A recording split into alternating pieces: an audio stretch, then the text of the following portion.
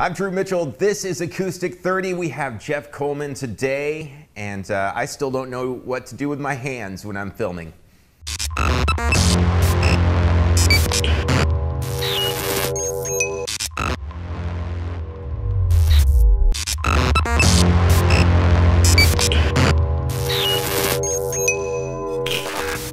Hey, it's Acoustic 30. I'm Drew Mitchell. We're here with Jeff Coleman. Of course, Jeff Coleman and the Feeders. I'll be honest with you, Jeff. I'm somewhat intimidated to interview you because I've been listening to you for probably about 10 years. You wrote one of my favorite songs of all time, which we're going to, if not my favorite song of all time, Drink Like a Man, which we're going to play towards the end. So welcome to the program, sir. Thank you very much. You've been playing for some time. How long has this been the career path? I don't know. I mean, well, you know, I also write software, so you know. But I've done this probably since I was 16. So probably since mid '80s, or late '80s, kind of maybe. Mainly Central Arkansas and mostly Central Arkansas. Did play. Was down in Texas for a while. You know, we've played kind of all around the South and stuff. You know, all of the different places in the country, you know, in the US, so. Just all around. Yeah. And of course we're going to talk about, so this is the latest album, right? Yes, Interstate Zero, yes. It came out about a month ago, yes. And it's available, I assume, wherever music is sold. Absolutely. So, the Feeders, your band, how long is, have y'all been together as a... About 10 years, maybe, I think. I may be wrong with that. I think a little more than 10 years, maybe about 15 years, I think. That is forever for a band. Yeah, we've been around a while, so yeah. How'd you come together? And let's give a shout out to the other guys in the band too, in the Feeders. Yeah, we got Mark Chiaro who plays guitar, Stan James plays drums, and Jerry Cordova plays bass. All right. Well, I feel like let's go ahead and get to music. We have a live audience, and we have we're worldwide, Jeff. Cool. To be honest with you. That's good. Out in space, is the International Space Station seeing this? Maybe. Yeah, broadcast to other galaxies. See, yeah, all right. What do you feel like starting with? We'll do a song from the new album. This is from Interstate Zero. This is a song called Just Drive. Here we go. All right, here we go.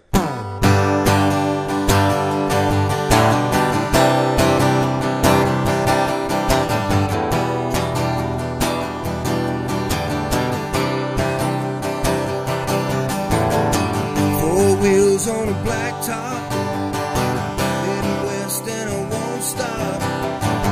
Got a tank full of gas and an open mind.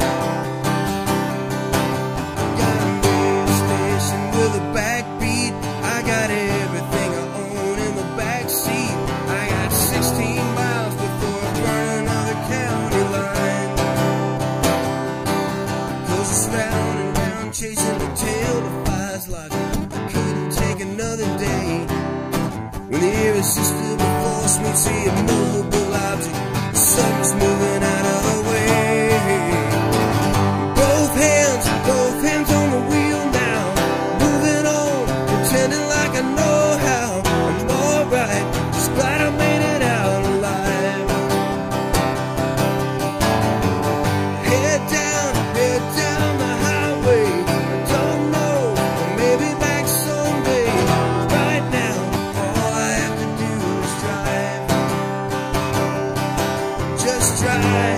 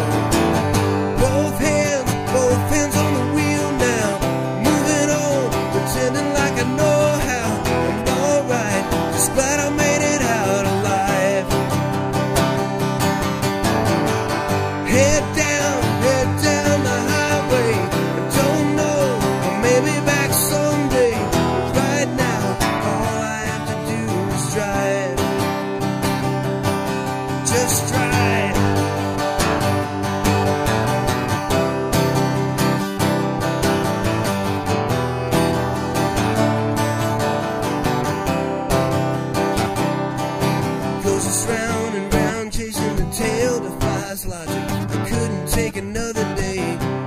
When my sister force meets you, a movable object, you better move it out of my way. Yeah, yeah, yeah. Both hands on the wheel now. Moving on, pretending like I know how. I'm alright, just glad I made it out alive. Head down the highway. I don't know, or maybe back someday. But right now, all I have to do is drive. Just drive. Just drive. Oh, yeah. All I have to do is drive.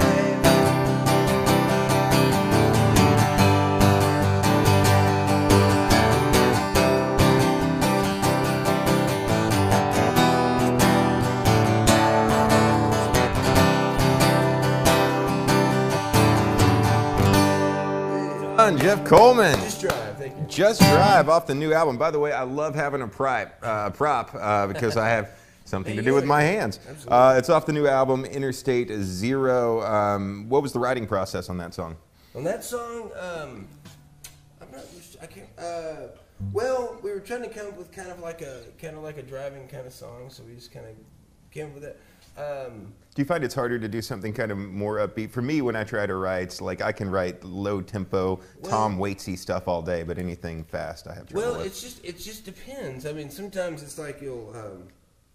It just depends on kind of, you know. It depends on if you're doing the music. The music part is always easier. It seems like it's kind of lower, like a minor key kind of stuff. Mm-hmm. But it just depends on the subject matter, I guess. It's like it all kind of comes sort of at a piece all at once, sort of. Yeah. Does the subject matter come first? Is there an idea? Then it kind of fills in? Usually what happens, I think, is I usually sit down either... No, I got you. Either I start... Thank you very much. Oh, you're welcome. Either I usually start just kind of strumming on the guitar and kind of come up with something, or play the piano or something like that. And the music, I start to do something, and it kind of gives me an idea for what to sing over it. And I usually come up with something, some part of the song that kind of catches me, and then I sort of just kind of organic. Yeah. Yeah. By the way, I love your guitar, and you can always tell a well-learned, loved guitar. I don't know how much the camera can see, but as you can see, the wear patterns of the guitar. Yeah, well, I use it a lot. I mean, I play. How long do you have this one? This one I got about 10 years ago, I think. Of course, I've got the other dates wrong, so who knows? I mean, after a while. About 10 years. I remember I got this because I had another guitar that I used a lot, and I had a pickup in it, and I just had a lot of trouble with the pickup, and it never sounded quite right. And I was like, well, what I need to do is I'm playing enough gigs where I'm doing acoustic stuff. I just need to get a good sounding acoustic. And so I'm like, what's the best sounding? Martin. I'll go get a Martin. Yeah. Well, it's hard to go wrong with a Martin. So I'll go get a Martin. I'll get a good sounding Martin with a Fishman in it, and we'll just go from there. And so so I got, and I remember the first night, I think I bought it that day, and that night I think we opened for Cracker, played it that night, and then maybe the next week I think we played with Marty Stewart, I think. Nice. So yeah. So it's seen some gigs. Oh yeah, absolutely. Well, you feel like playing something else off the album? I'm looking at the titles. What do you think? I'm fascinated by the title Brown Liquor. Bad Liquor. Bad Liquor. Bad Liquor. I just have my mind on Brown Liquor, we apparently. We can do Bad. Bad Liquor is a pretty heavy song. Well, I can do it on acoustic. I'll give it a shot. I don't think I've ever played it on acoustic before. We'll give it a shot. Oh, we're debuting then. Let's do it. We're going to try it. Here we go. Yeah, I don't think I've ever played this on acoustic. All right. It's a pretty heavy song. We're going to give it a shot.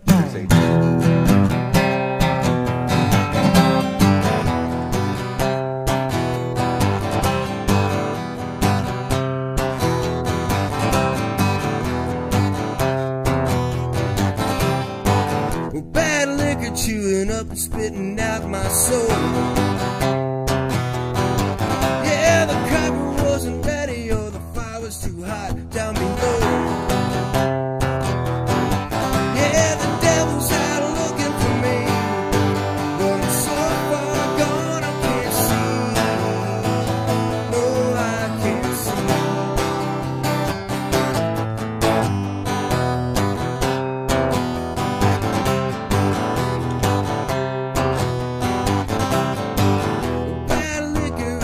Lucifer's invisible hand.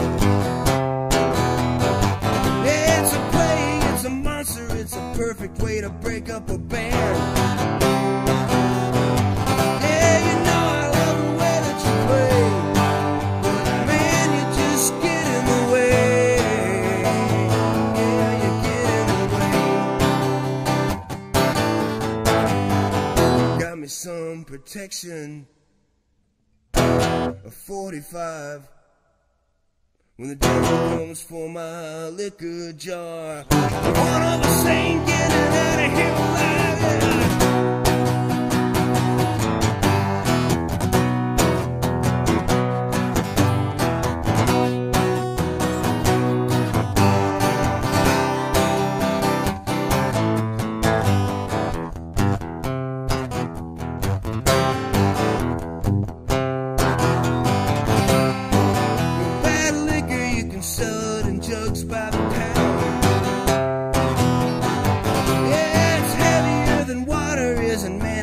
Dragging you down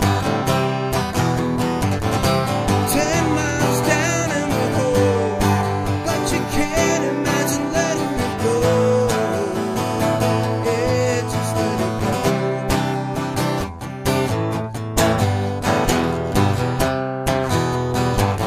Bad liquor, bad liquor, bad liquor.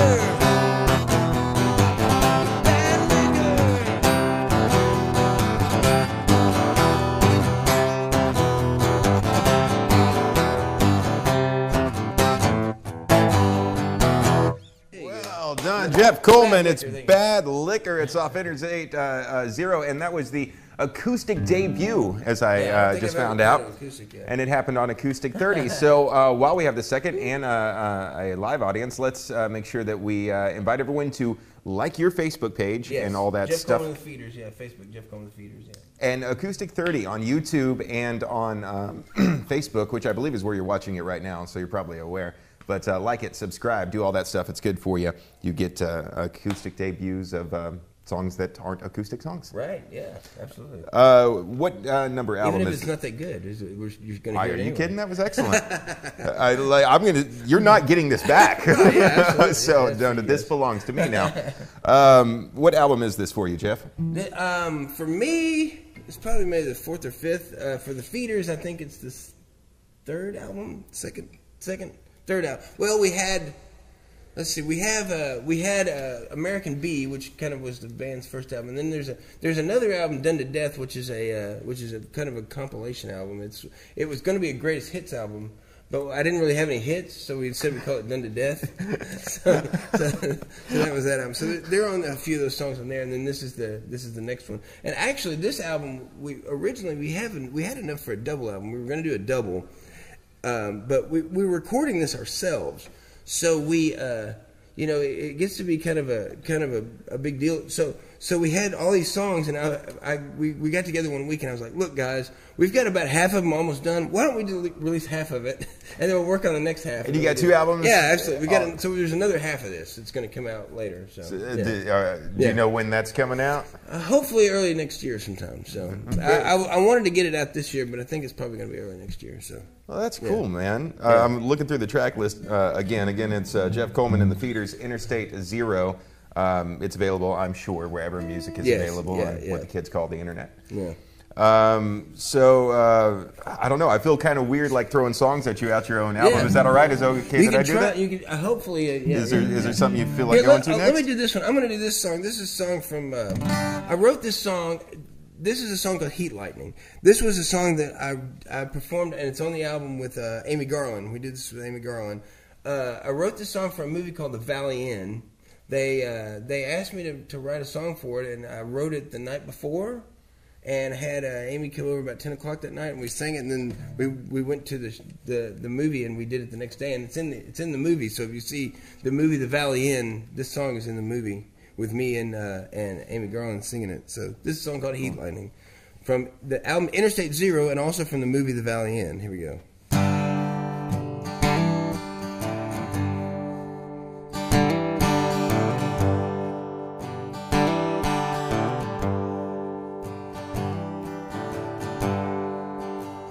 Sunday morning, week before last, you showed up in blue jeans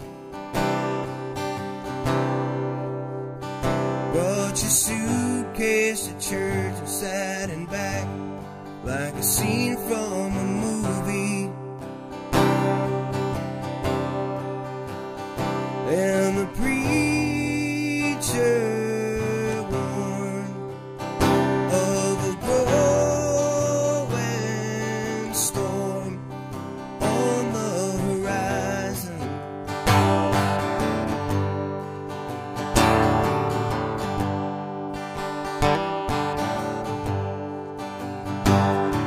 This town is so empty, there's not enough words I can write.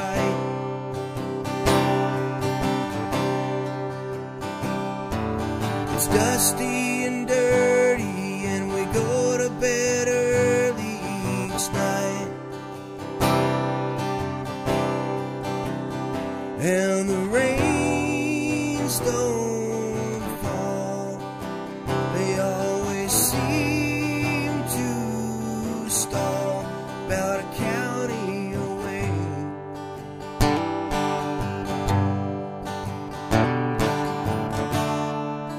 Sing me to sleep. I never knew what you wanted from me, and the world just reveals what it wants you to see. From heat lightning 40 miles east, heat lightning 40 miles east.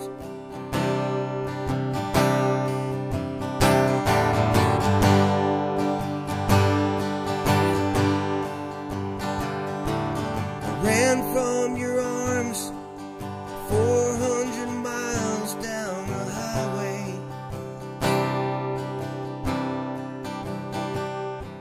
The big wheels were turning, but they never seemed to turn my way.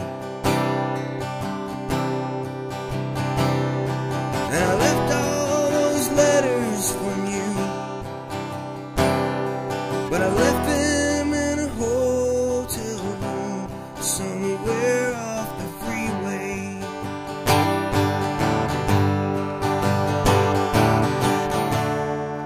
Sing me to sleep. I never knew what you wanted from me, and the world just reveals what it wants you to see. From heat lightning 40 miles east, heat lightning 40 miles east.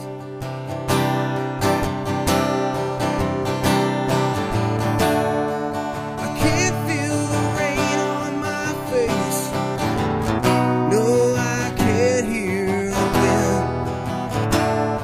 And I know it's too late, and I know you can't stay, and I know I can't do this again. I know I can't do this again. Sunday morning, week before last, you showed up in blue jeans.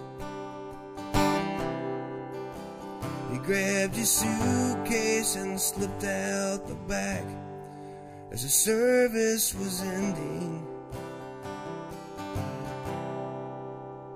If I'm gone too long, baby, don't hang on any longer for me. Heat lightning, thank you. Love that. Again, it's on Interstate Zero, the new album. When you write a song like that, which is obviously emotional, are you in an emotional place? I mean, how does a song? Probably so. I mean, I remember I was thinking about the movie, about the scene, and you know, you just kind of think back to stuff. And when I wrote that, actually, I was on the way home from Arby's. It was odd, but anyway, which is a sad experience. No, it was good. It was a very good ham sandwich. Yeah, they have fine ham sandwiches. But so yeah, I remember I had been kicking it around all day, and I couldn't come up with anything, and I was like, and so I was kind of frustrated, and then I went to get something to eat, and on the way back, it kind of came to me. So So, anyway, and then I called Amy and said, "Get over here. We got to figure the song out." So anyway, do you normally co-write or do you write along? No, I wrote the song and then I had her come over so we could figure out the harmony because she sang it with me on the movie. So yeah, dude, I love it. That's great. Again, Heat Lightning, the album. We don't usually co-write, but yeah. Typically, I usually write them, and then occasionally the band, will work on a song together. But yeah. Well, again, it's going to be like asking you to pick a favorite kid. Do you have a favorite song on the album? On the album, I don't know. Well, the thing is most of these songs they really take the whole band. It's a very rock album more than past stuff. So a lot of the stuff to me there's really great guitar solos from Mark and a lot of cool drums and bass and stuff. So I could do another song off it if you'd like. Yeah, no, dude, I'm at your disposal. I'm curious about "End of the World" and "I Was There." Is that doable? I could do it. Yeah, it's an interesting song. It's interesting that the album starts off with the "End of the World," so that's good, right? Mm-hmm. Yeah, that's where everything starts, right? It's like Hitchhiker's Guide to the Galaxy, right? Yeah. Where the Vogons hang in the sky like bricks don't, right? Isn't that what they said? "End of the World" and "I Was There." This is called "I Was There." Here we go. Once again, I don't think I've ever played this on acoustic either.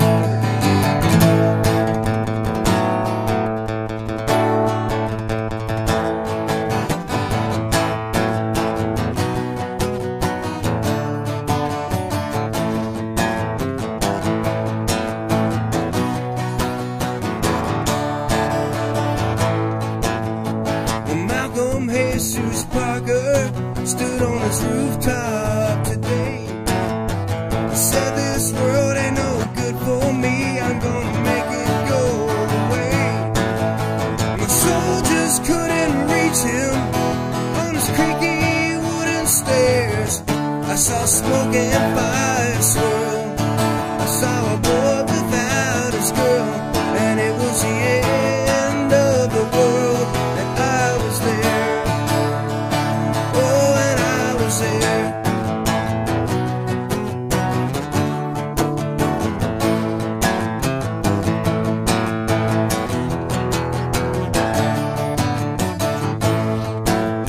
They took their fight to the enemy to make his fortress burn. They got there to find it was occupied. They had to wait their turn. The 6 o'clock news was on the scene, getting footage from the air. I saw a brand new flag unfurl, but it was tattered, blown, and curled, and it was the end of the world, and I was there. Oh, and I was there.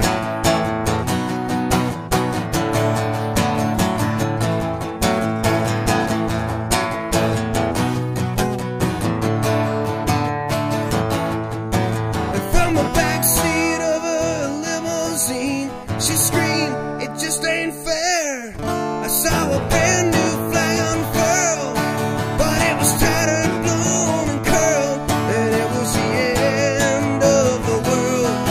It was the very end of the world.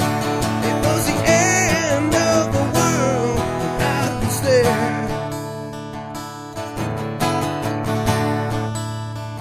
Oh, and I was there.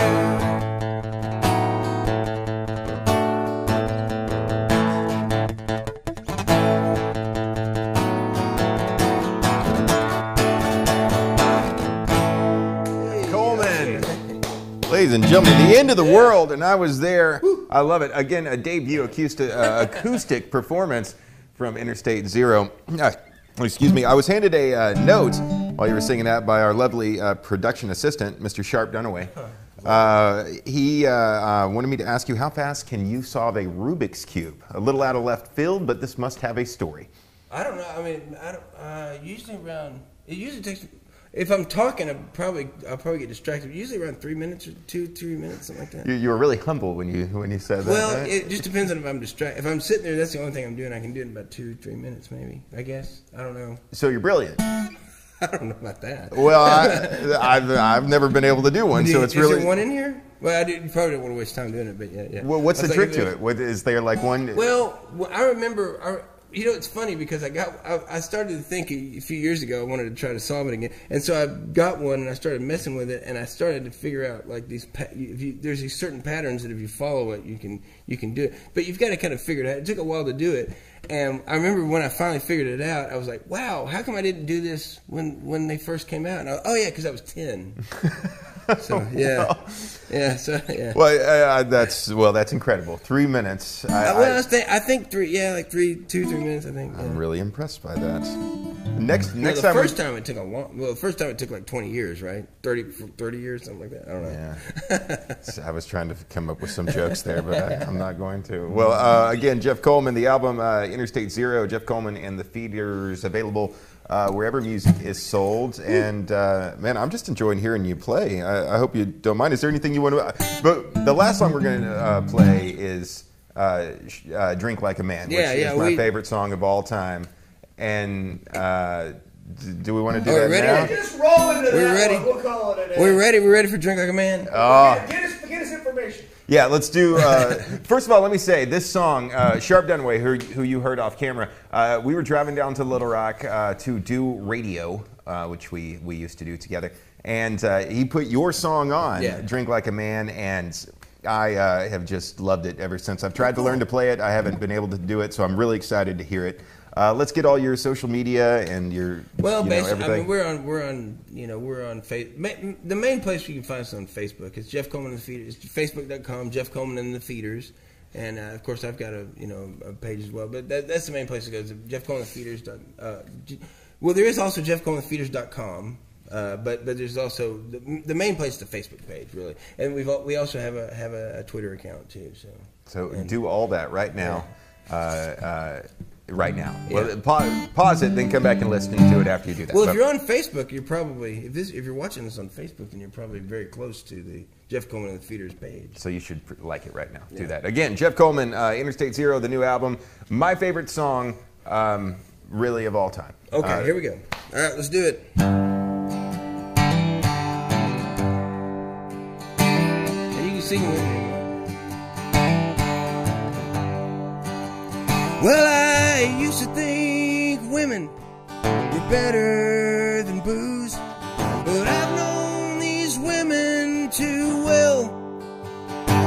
You give them all that you make, but you can't make them stay out of those sleazy motels. And you can dress them in diamonds and roses, but I don't think you quite understand. You could get on your knees and you can beg them please, or you could shut up and drink like a man.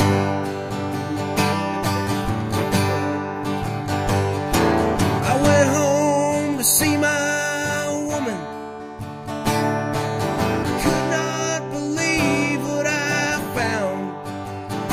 She's smoking my favorite with an insurance salesman. The deal had already gone down. I went down to the River Jordan and I buried my toes in the sand. I said, Lord God above, oh, tell me what have I done? He said, shut up and drink like a man. Well, life is a bottle of whiskey. You're only as drunk as you feel. I thought when she's gone that she'd miss me, but she don't. Yeah, and that's the deal. Well, I used to think women were top on my list, but I've known you women too long. You give them all of your best, and all you got left are nothing but depressing songs. And you can immerse yourself in the bathtub, reenact King Arthur's Last Stand.